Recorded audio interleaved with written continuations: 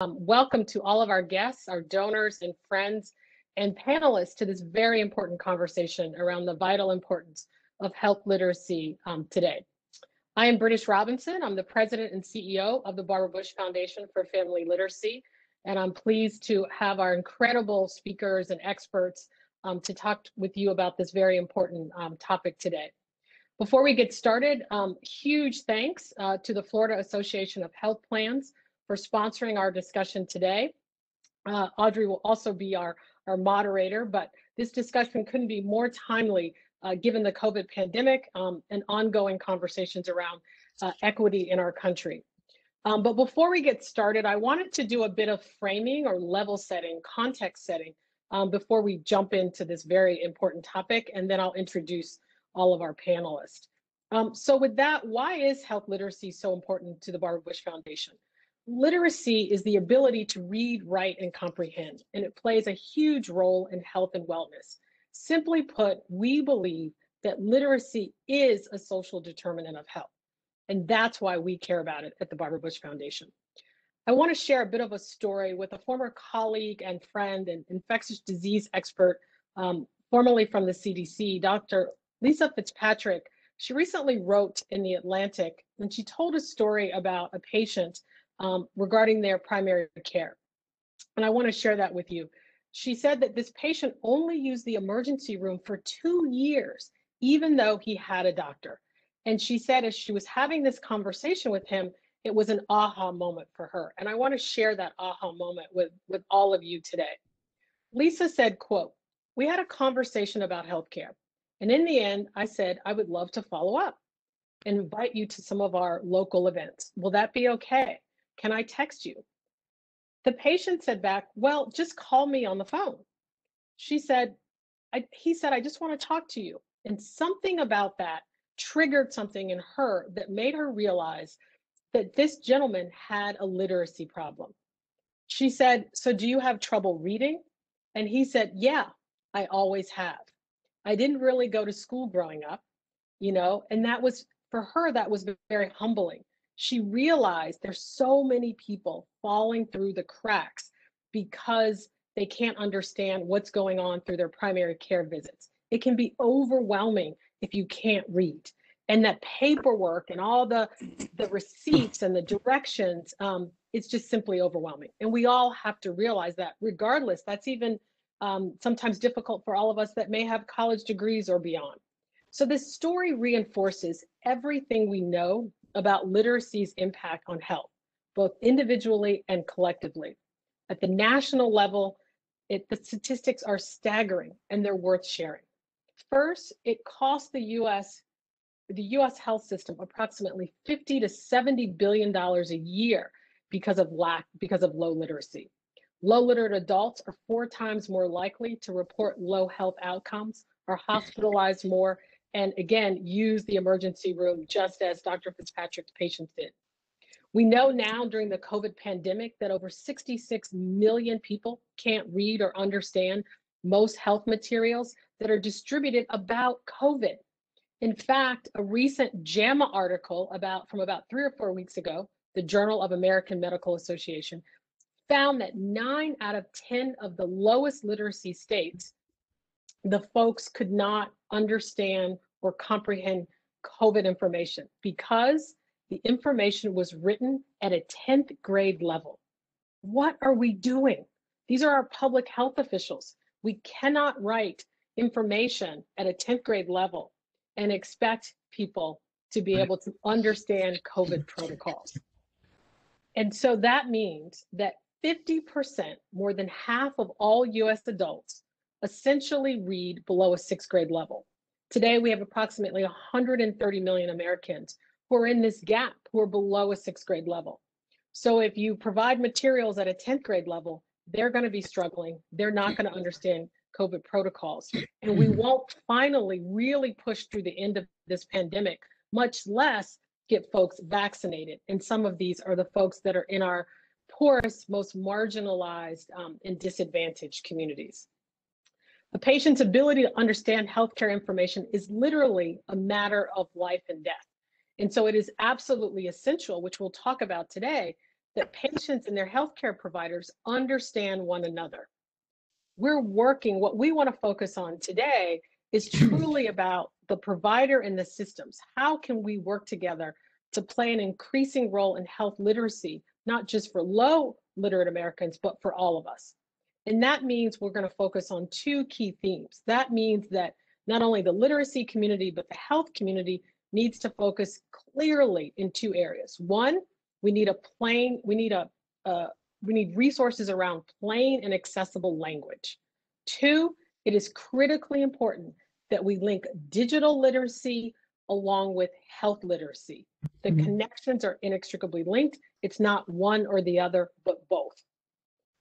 So when we talk about accessible language, we means that our work must begin with plain accessible language. The need for accessible language in our healthcare communications, frankly, in my book, is a great equalizer.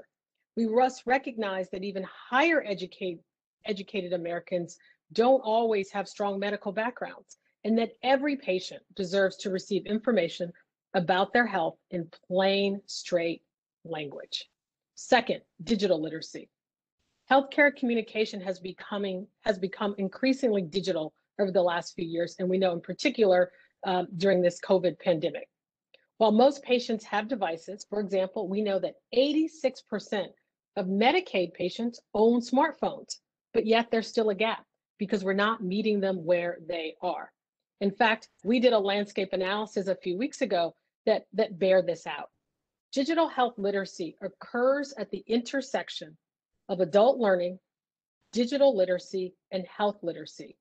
It is essential for tasks like searching online for health information, filling out forms, or scheduling appointments, or engaging in telehealth medicine, that we connect these dots, that we not only make sure that patients, but also providers have the digital literacy skills to properly communicate with their patient, regardless of what level that patient may be at.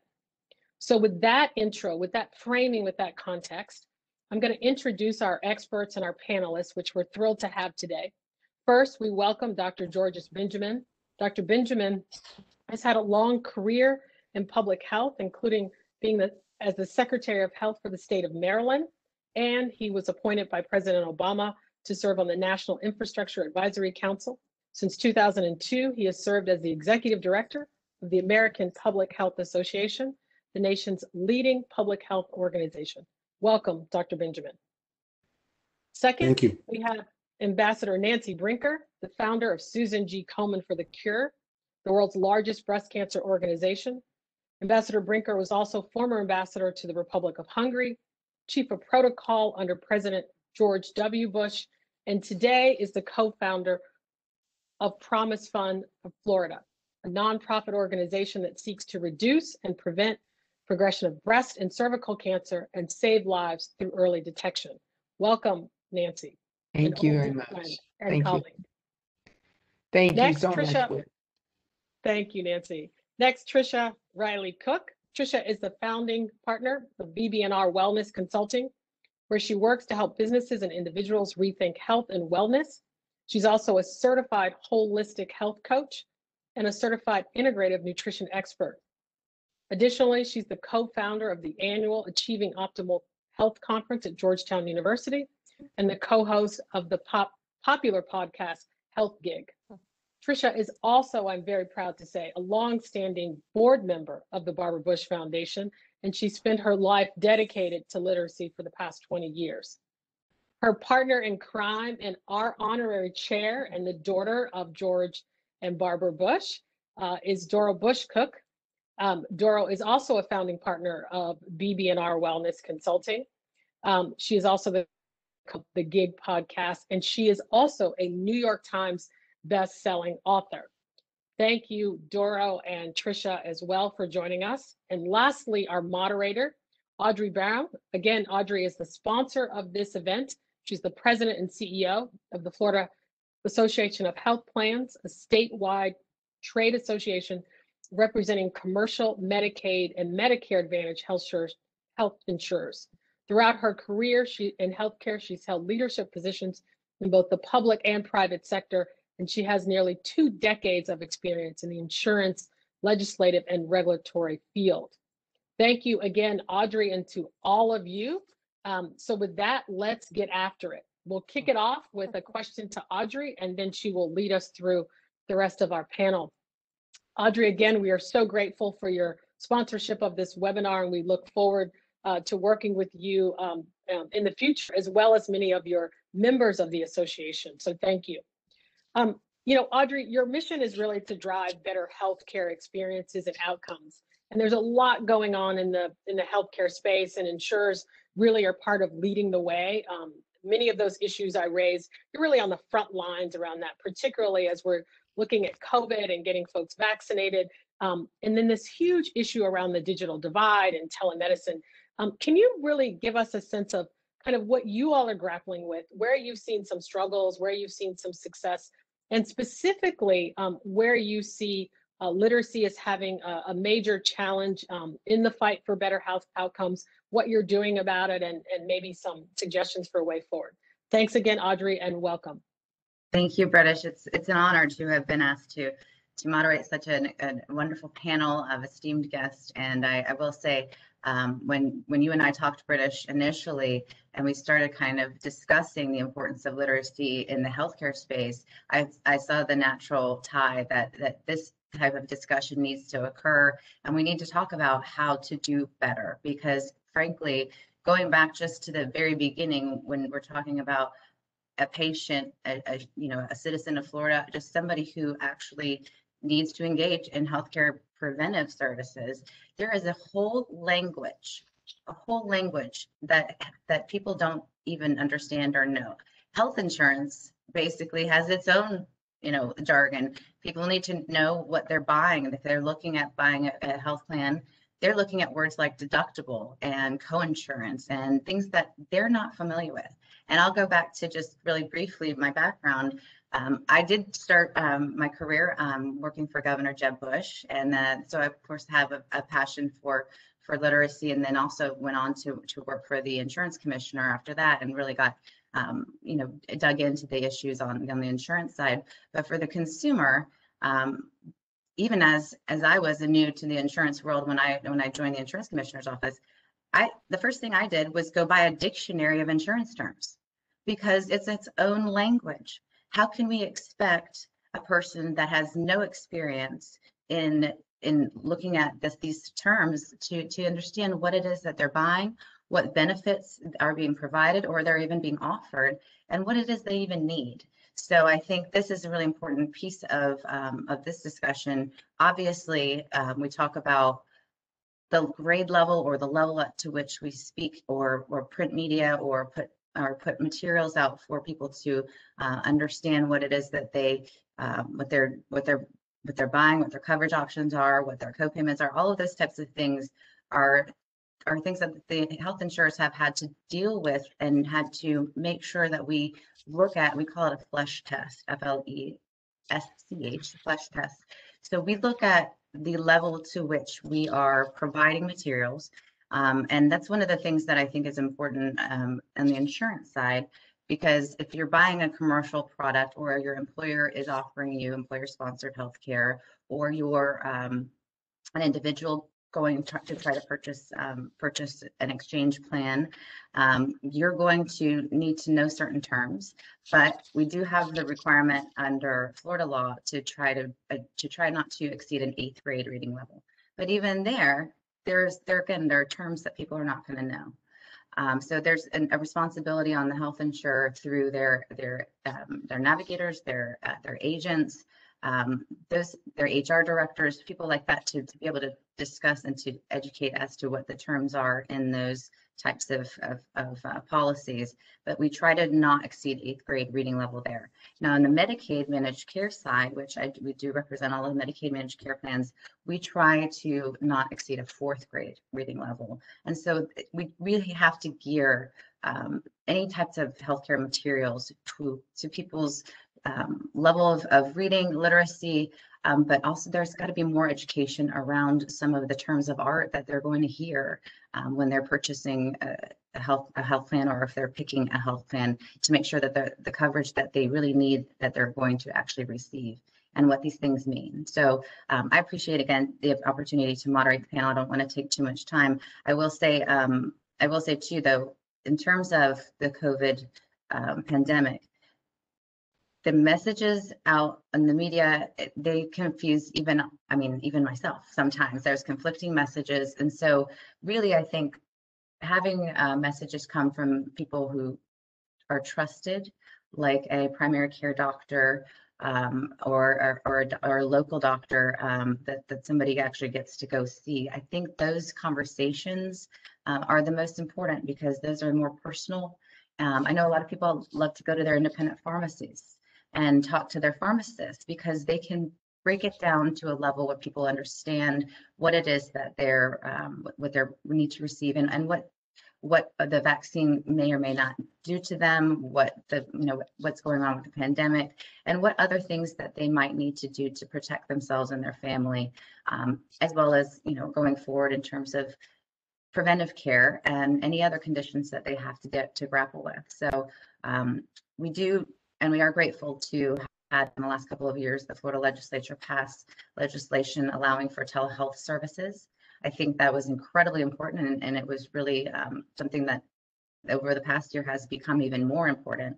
But the great thing about the telehealth services is the ability for a person to view a nurse practitioner or a doctor and have a conversation. And the conversation has to include terminology that a person can understand as to why or what is going on. And they need to be able to understand what treatment is and why they need the treatment and why they should take that advice. So I think it's twofold. We need to, as the health plans, make sure that we provide information out there to the lowest common denominator in terms of level of grade level of reading, but also to understand that a lot of these terms are things that most people don't ever have to encounter until they are in that space. And so I certainly appreciate the ability to talk with this panel, because I know each and every one of them have a lot to contribute to this discussion, and then maybe paths forward for us to do a better job and ultimately take the best care we possibly can of patients and get them educated as to why they need the care and how to continue to take care of them. Great, thanks, Audrey. Glad to hear that you're looking at between that 4th and 8th grade. That makes us very happy. I know our team that's on this call today that's music to our ears.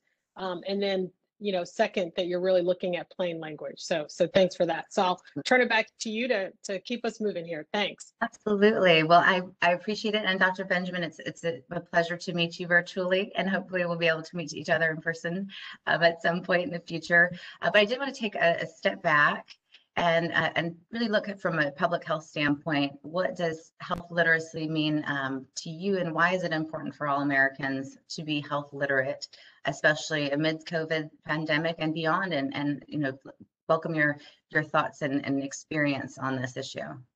Sure. So let's talk about understanding that probably the most important relationship we have in health is that between their patient and their provider, whether that's a physician or a nurse practitioner or a PA. Whatever, that relationship is very important. And if you really want to get good compliance, that means that the patient has to be part of a discussion. And of course, in order to have a discussion between two people, you have to be able to adequately communicate. That means you have to both use language that you both understand, that you are clear about what you're trying to convey, and have some sense of when you, as a practitioner, that you're giving a person a piece of information, whether it's oral or written or visual, that they really comprehend. The challenge we have, as you said, that most people, at least from a reading perspective, we said that 8th grade level is great, but frankly, at 20%, that group of people at the 4th or 5th grade level make all the difference in the world, because they have also other challenges in getting care in the healthcare system. So then you throw in a very complex disease like COVID. So let's think about the words we've been using over the last year and 3 months. We've talked about PCR tests and antibody tests and antigen tests. We use the word mutants and variants. We've talked about viruses And by the way, most people, even college graduates, don't really know the difference between a virus and a bacteria. Antibiotics versus antiviral agents. And then we throw away the alphabet soup of agencies, CDC, FDA, NIH. And the vast majority of the health complex doesn't know the difference between those three agencies and what they do. And then we actually expect patients to do it. And then today, we are on this major quest. And the good news is we've been highly successful in getting over 235 million people having their first vaccination. But the average person doesn't have a clue what the word vaccination means. In fact, the word we should be using is their shot. And most of us who give flu shots every year talk about the flu shot. We rarely use the word flu immunization or flu vaccine. And so I think the challenge we've had is that these materials are really written theoretically for the patients, but they're really written for ourselves. And we've got to spend the time, effort, and resources to really build the infrastructure so that we're putting things in to communicate people effectively in this environment. And let me add one final thing to that, because it even gets more complicated as the science evolves and the message changes. The mask debate is the most clear one. And we started talking about N95 masks, and then we rotated to surgical masks, and then we moved to cotton masks. When the average person, used one of those little construction masks that they bought at the, pick a store that they could get on the shelf. And so we've really done a terrible, terrible job of thinking through the messages we wanted people to have. And then we've been thoroughly surprised when they didn't understand what we were talking about. Thank you, Dr. Benjamin. And I like the thought, though, that you said, instead of using words like vaccination, there should be words like shot or things that people can really understand. And I think that the more that we look at the terminology that's being used, and frankly, again, on the insurance side, we have our own terminology, but on the medical side, you also have your own terminology, and doctors understand what you mean. But it's the patient that actually has to understand why and what they are receiving and the differences between the types of tests, et cetera. But that's a lot of discussion, and that's a lot of interaction and explanation. Wanted to ask too, so we're talking a lot about grade level readability. Is there a sweet spot for you as a doctor where you feel that that there's, that's kind of the right level of education? And then also I wanted to ask, because I know we're seeing it on the health plan side, are there ways to speak to people or to communicate with people of different backgrounds that are better or not or worse? Because I think one of the things that we've seen is that culturally some cultures are more reluctant to engage in getting health care or even to get a shot or vaccination. And so what's your experience there, and how do you see that evolving? Yeah, the greatest barrier, of course, is language. And our assumption that everybody speaks either English or Spanish, when even within those various languages, even English, depending on what part of the country you come from, different words can often mean different things. And of course, with Spanish, they're not just different dialects, but they're just different ways of putting things. And I've seen people translate things from English into Spanish. And when you actually have someone who is a native Spanish reader, tell you that really doesn't convey the message that you wanted to convey. So you really have to really spend some time and have an expertise in doing that. I think the other thing, of course, is you mentioned culture and having people that are culturally competent that can talk to individuals and understand what they're saying. Because, in any conversation, we often talk over each other. We make assumptions about what the person is really trying to say. And that requires you to actually talk less, listen more, and not make the assumption that if I tell someone, as we heard Ms. Robinson say earlier, you have to listen to what they're really trying to tell you. If someone says, Doc, I want you to talk to me, there's a reason they're saying that. And you have to understand why they're saying that. You have to get behind that. So if someone says, Doc, I can't get to the appointment, or I didn't get my shot, you really have to think about why they didn't get it. And it may be um, something that they couldn't get a ride, and maybe they didn't understand it. I can tell you that, right now we're challenged with a number of people that have not gotten their second vaccination. And I wonder how many of those people did not know they needed to come back. Because I can tell you that when I got vaccinated, the process didn't automatically give me an appointment. I had to get another email and schedule it. But even I know people who did get an appointment said, well, I've already got my shot. Why do I need to go back? So I think that and these are people who probably read it at a grade level much higher than the 8th grade level. So I do think that our communications here has to be not just culturally competent, but we have to think about who we're talking to, what their knowledge base is, and what their assumptions are around the process. Thank you very much. I did want to bring up, so the American Public Health Association strategic plan does target education, right? So specifically, a high school diploma and income and income mobility as key factors in public health. Can you talk a little bit more about the connection between those economic and educational indicators and health as well? So we're talking culture, we're talking grade level and literacy levels. And is there a connection that you see on an economic side?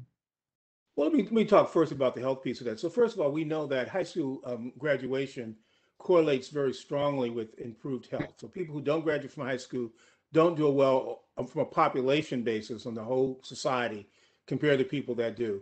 The other thing we know that, for example, with women, and this has actually been found in almost every society that's looked at it, the higher the educational level of the woman, the more likely her child is to survive its first year of life.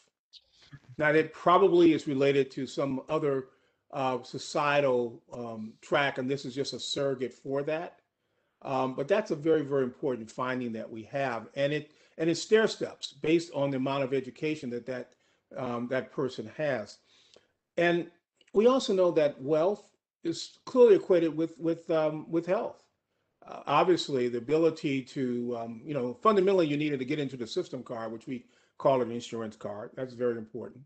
But also, the more money you have, the much more likely you are to be able to navigate around the structural barriers that our health system has. And that remains a real challenge. Now, it still means you shouldn't go to the emergency department for primary care needs. You should have a relationship with the provider that have really the best health care. But having more money allows you to do a lot more things.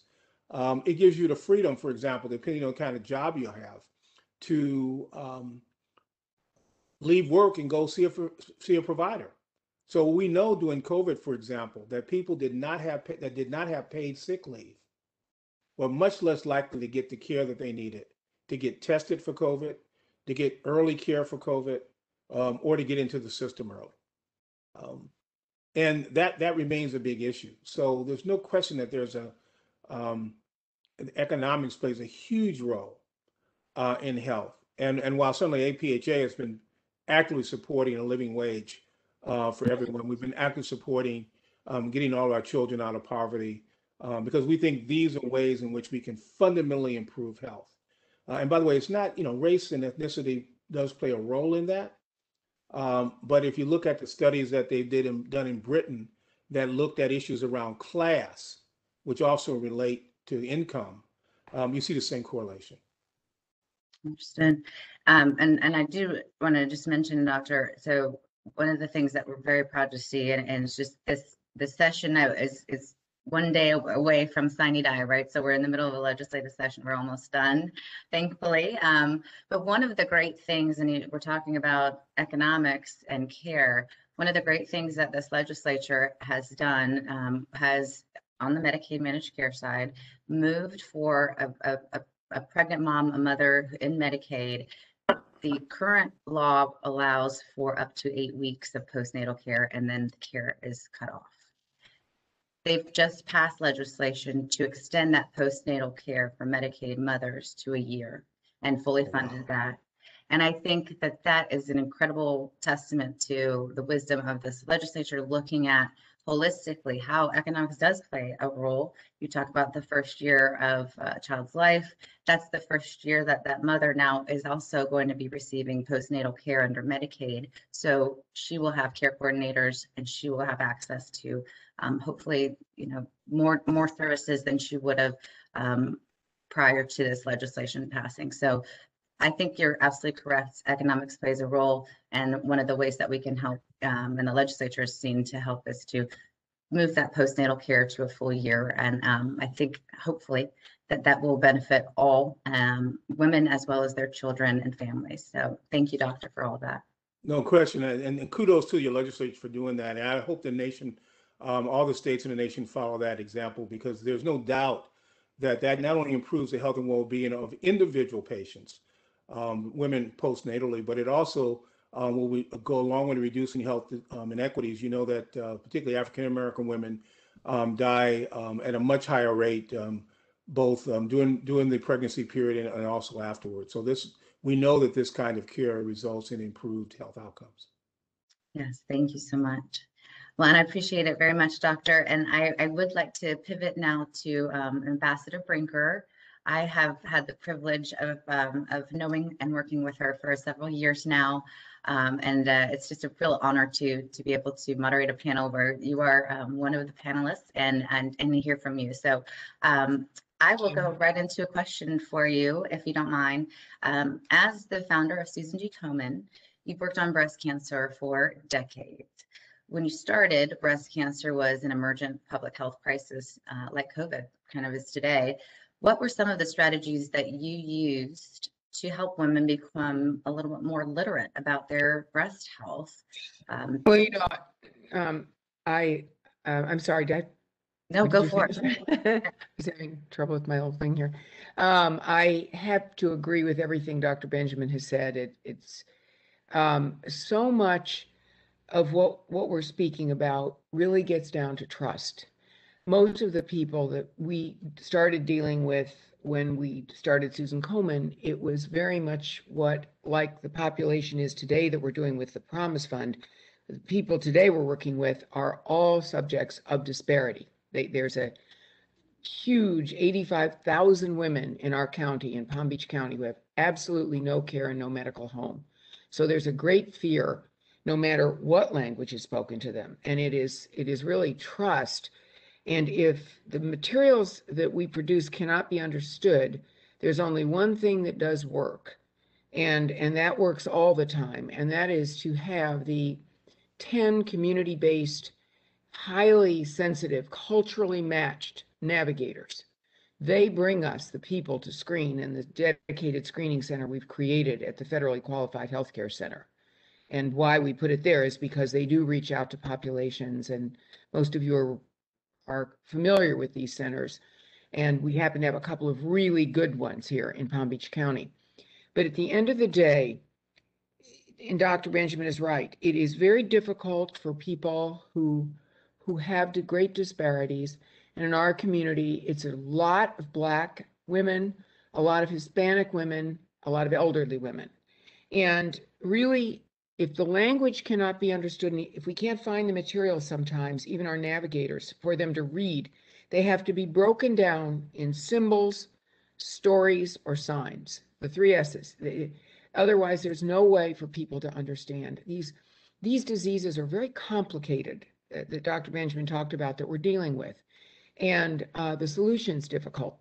So after we look back, of course, on the breast cancer movement, and we had to change the culture in those days of even using the words of the disease they had, because we couldn't use the word breast on radio, TV, or print in the late 70s. It just wasn't allowed.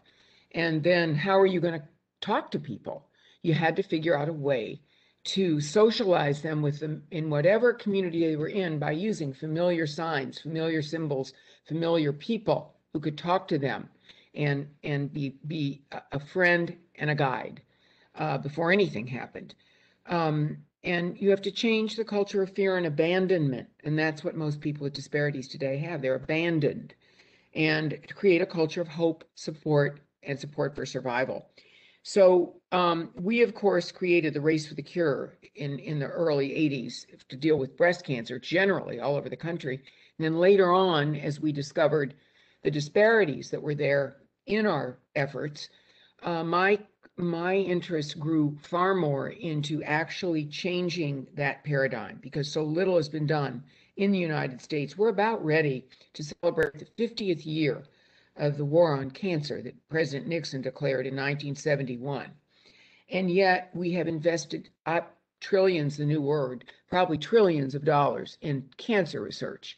And yet you would be shocked if you saw how little of what we know has been applied to how to make people really better. And mostly it's in this area. It's in being educated, it's being to understanding what they need, their rights at getting what they need, and where and how to get it. And again, the navigation of it. In a legislative climate, such as we're all trying to change in Florida, to make it easier for people to access care, our hospitals in Palm Beach County are all for profit.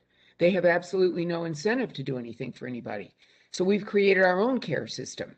You know, we have with the federally qualified center and these wonderful 10 navigators.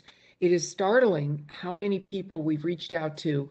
We're able to bring them into the center, get them screened, get them comfortable with their navigator, and then create the continuum of care that they can understand. And your point is so important, Doctor, because you can't tell people what this is. You have to be able to show them. You have to use pictures, make them familiar with and comfortable in the environment they're in. And I can't tell you how worth it has been for us to take the time and energy to bring on the right and correct navigator. So we have one navigator who deals with the Haitian part of our community. We have one navigator who deals with the Caribbean Black part of the community, one who does very well with the elderly Jewish Holocaust survivors, and on like that. And in such a short amount of time, so far we've screened 600 women. We've had 70 BI-RAD zeros, and we've had 6 positive breast cancers. Now, it may sound like a small amount to you, but it's growing fast every day now because of this trust that we've been able to establish. And finally having someone for each patient to talk to and to understand what they're going to do, and not just in the long term, but tomorrow or today, and then addressing the social determinants of care. They might need food when they get home. First of all, they got to get a ride to get home. They might need food. They might have a very unruly mate living with them who's angry that her time is gone and she's been busy, or an employee who's not willing to allow her to go and have the care. So we deal with all those issues by bringing other small nonprofits into play who do these and coordinate it. And we have to get to a time in our society where we realize that most of the advances we've made in the areas that we have chosen to study or serve have not reached over half of our population. And that is a crime. That is not fair. That's why health equity are the 2 words today that we who are literate need to understand what that means. It doesn't mean that somebody else has to understand. It means that we have to understand because we can fix it. So literacy in that means also literacy to the intelligent, educated physicians, nurses, hospitals who speak beautifully, but to understand, most people don't understand them. So that I have a little different point of view about that. And I know we can fix it. We just have to know it and believe it. I agree. And I think you're making important points. I think when people think about literacy, you're thinking about reading. Yeah. But what you're really talking about in this space, when you're talking about health literacy, it's really the degree to which individuals have the capacity to obtain and process and understand basic health information and services that are needed, and that needs to be articulated and spelled out for them in a way that they can understand and at their level. So it's not just a reading issue. It is truly a communication issue. Yeah. And that's what I think I'm hearing from both you and the doctor, of course. And And it's both. They both have to work together. You've Mhm. got to have people who understand what needs to be read and those who can learn how to read it or to be educated in some way about it. Absolutely. You mentioned that you have key partners and trusted partners to help with your program and to ensure success, particularly in your underserved areas. And I know Palm Beach County, you've got a lot of great partners. I think one example is Morehouse College, also in Atlanta, which has overcome vaccine hesitancy in local communities. And they have done so by offering community vaccine events and proactively working to distribute information about the issue. And as a trusted partner, can you tell us how you and your team at the Promise Fund in Florida are reaching out to people like that through those types of partnerships and building that trust? I know you talked about your navigators. Are there other partners that you have that have been helpful in getting to that population? Yes, and the primary care physicians in our community have been extremely helpful. The nursing community has been amazing, and when they learn about our program, they're amazed because we pretend as if we were blindfolded and our hands tied, and how we would feel walking into, Dr. Benjamin said it, these complicated words about COVID, and all of a sudden, then a lot of the progress we had made, people stopped coming for screenings because they couldn't get there. They were afraid. Nobody had. Fortunately, our navigators reached out to all of the people they're working with, but so many people gave up their screenings and the things they should have done that they knew how to do. And I fear right now we're entering a period where we're seeing the results of late screenings, and just because they couldn't get to the clinic or because the clinic was shut down or the source of trust was broken temporarily. So these are all things that we have to understand, these level of sensitivities. And we have done a great job in Palm Beach County, I think, in almost every nonprofit we work with has had a COVID program where they're really trying to teach everyone in their circle, even if they're not even dealing with COVID, about the disease and how important it is. Dr. Benjamin, you were talking, you said something very interesting. When you went to get your vaccine, you didn't even know. I mean, you know what? I was intimidated. I went to a big center that takes good care of people, and I'm sitting there in line. I don't even understand what they're talking about right away at the variant. I wasn't sure whether it was a variant in the virus or a variant in the actual vaccine. So if I don't understand, how's somebody else going to? And I think they did a great job with this rolling out of the flu, but they still haven't made it easy enough for people to understand. And one of the best ways to do it that we found really and truly are cartoons, using mascots, using things that are comfortable for them to understand, and not hand somebody this piece of paper with all that stuff on it that people like Dr. Benjamin and me are sitting there going, oh, no, let's see, when are they going to call me, or who do I have to call here? Or so it's up to us to understand that it's a mantle of responsibility.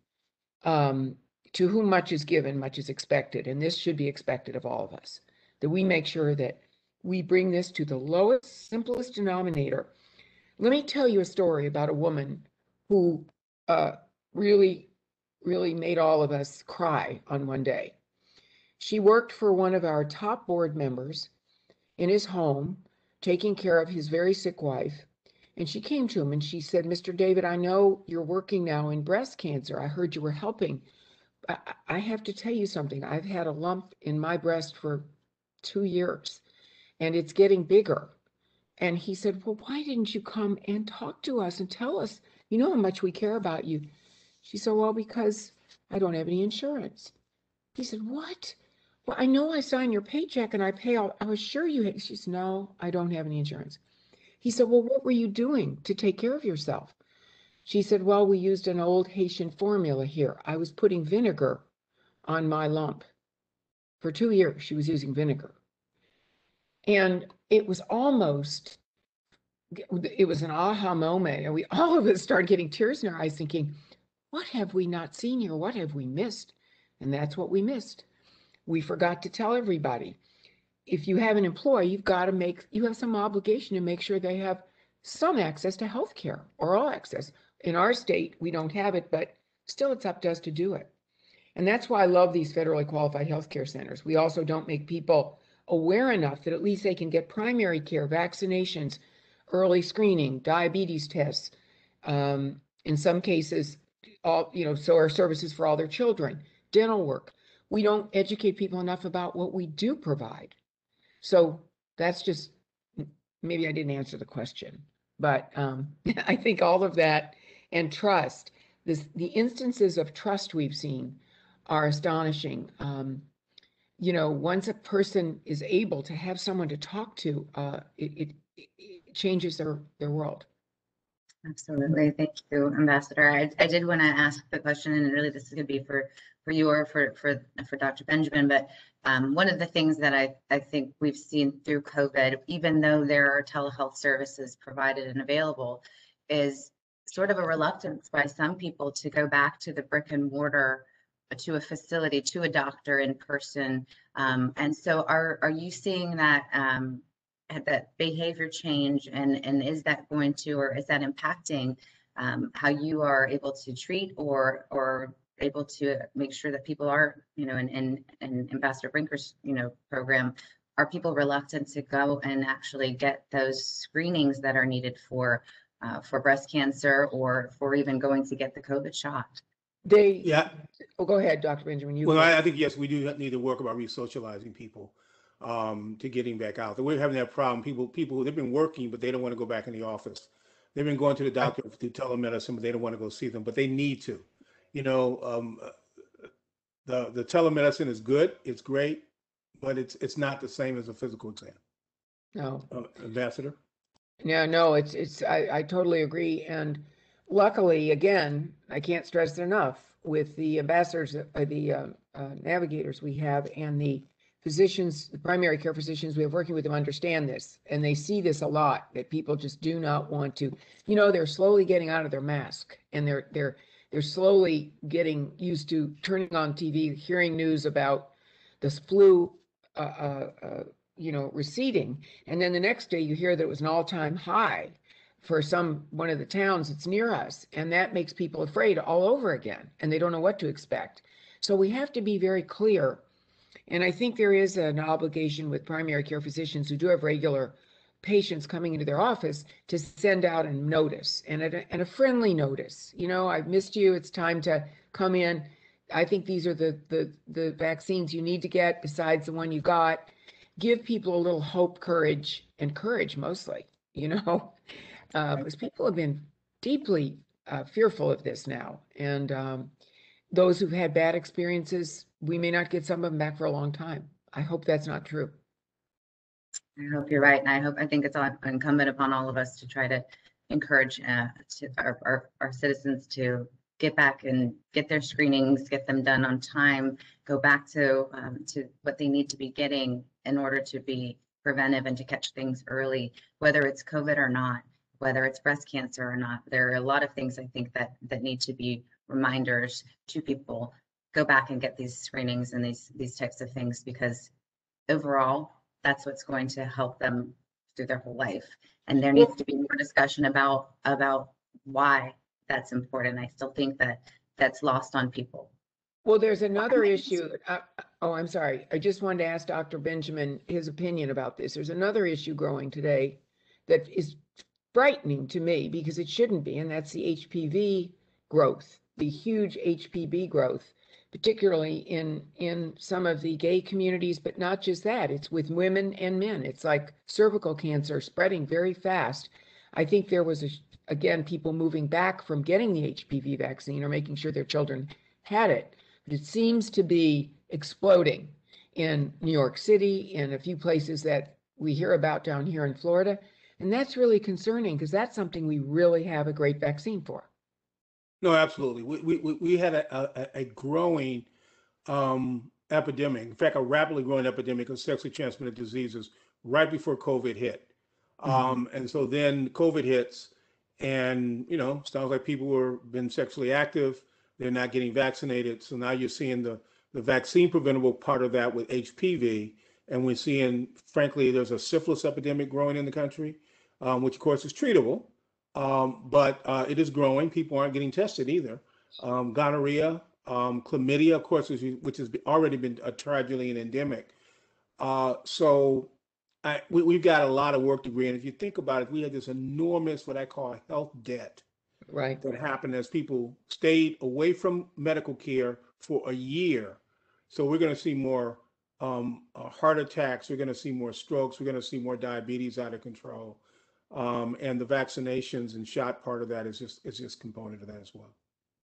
Total agreement. Absolutely. Well, I would like to also, pivot to Tricia and Doro. Thank you so much for allowing us to have this discussion, for participating today. And as you've heard from both the ambassador as well as Dr. Benjamin, we've talked about wellness and the challenges for individuals to understand why and what it is that they need to have a healthier life, live a healthier life. I know that we touched on nutrition and as part of that.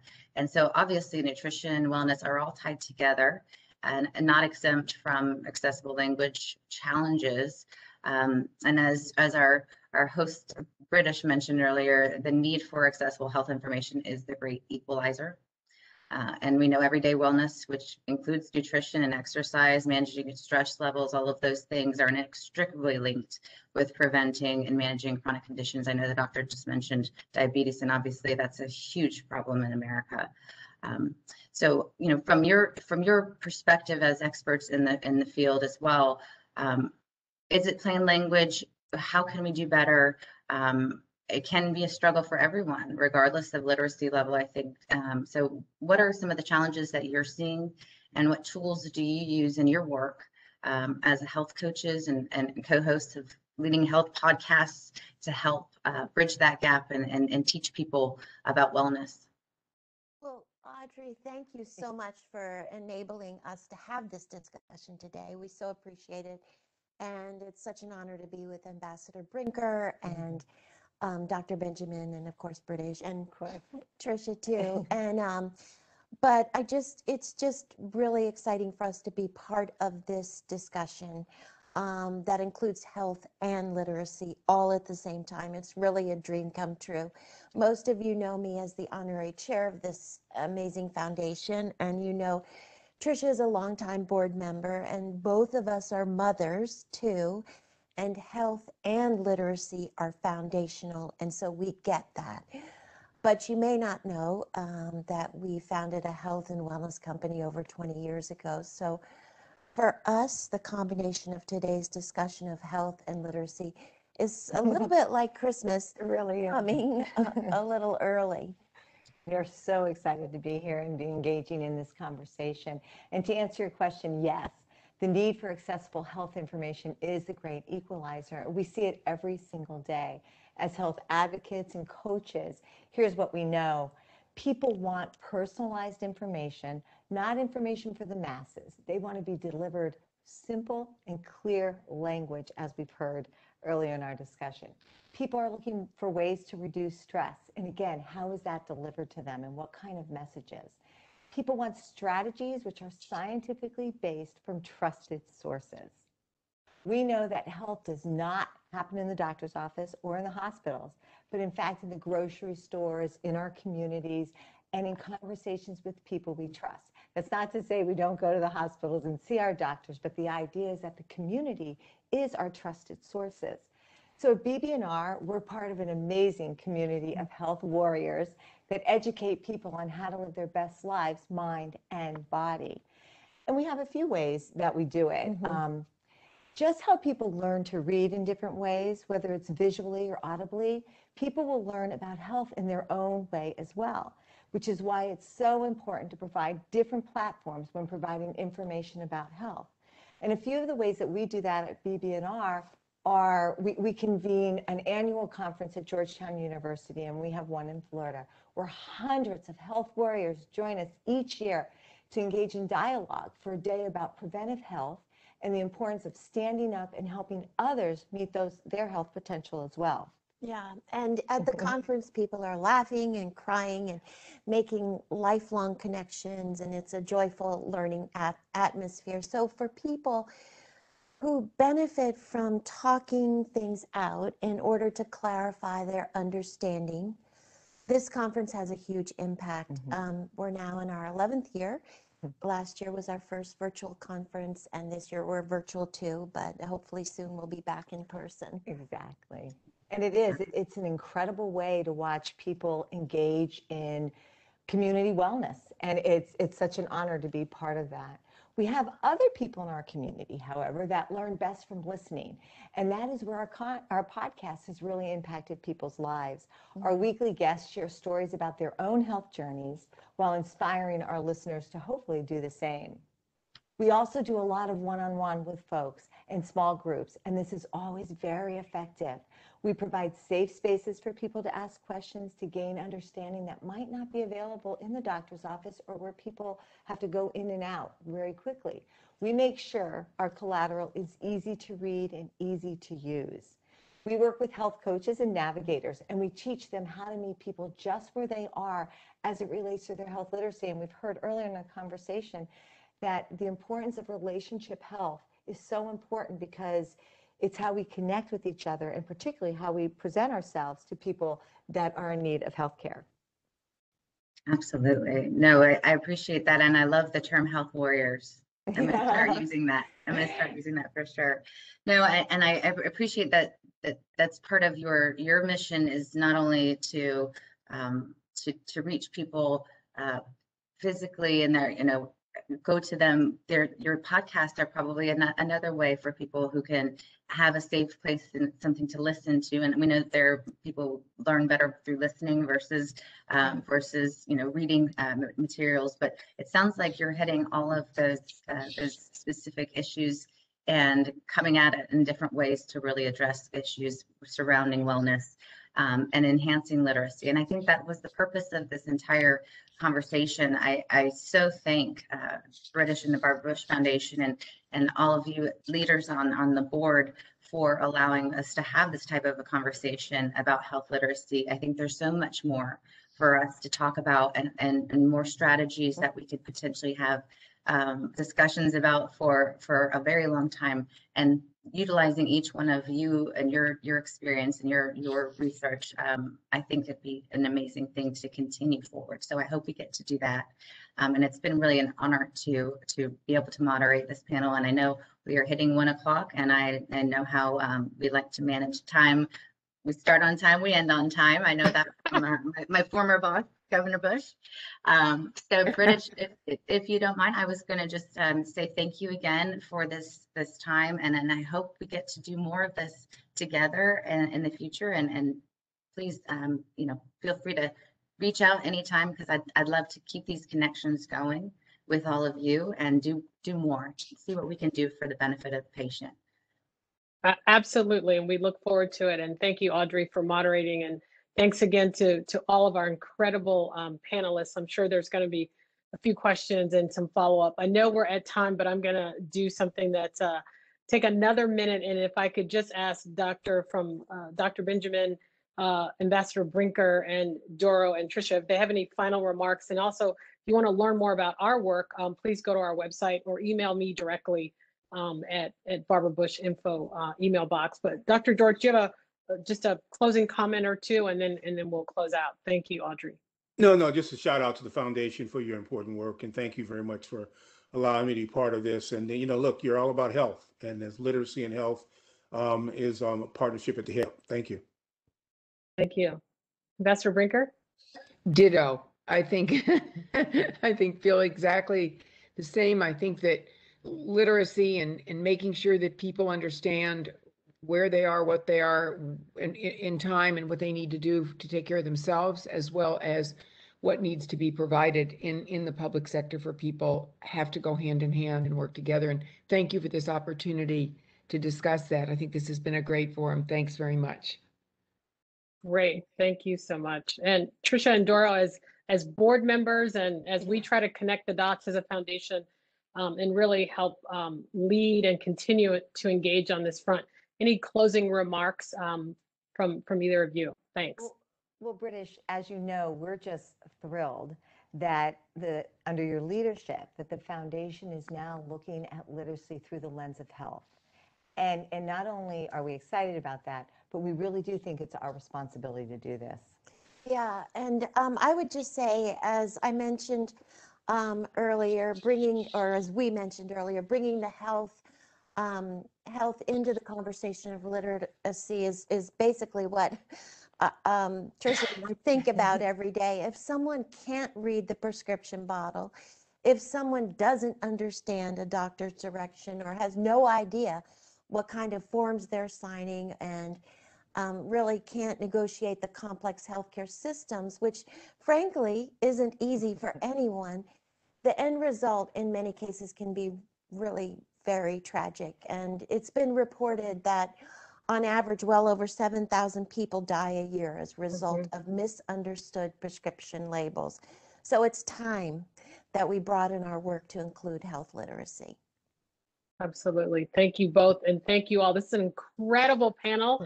I could continue to have this conversation for another hour, but we have to let folks go. But you are now in the Barbara Bush orbit. We're not going to let you out. So we're going to be back in touch. And I'm going to say this is not the end, but the beginning. We're going to continue the dialogue. Thank you all so much. We are grateful, and we're going to be in touch. Thank you and have a wonderful day. Thank you Stay all. safe, everybody. Thank you. Nice seeing you. Stay safe. Everybody. Thank you. Bye-bye. Bye-bye.